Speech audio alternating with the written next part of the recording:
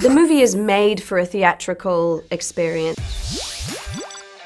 And mostly due to the sound experience that you can have. Clearly our movie is reliant on sound, both from the creature standpoint and the human standpoint. Guys, it's not a silent movie, it's a sound movie.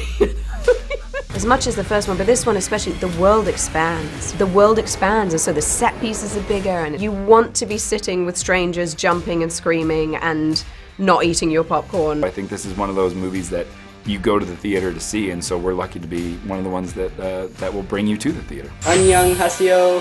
See you at the cinema. Get it done!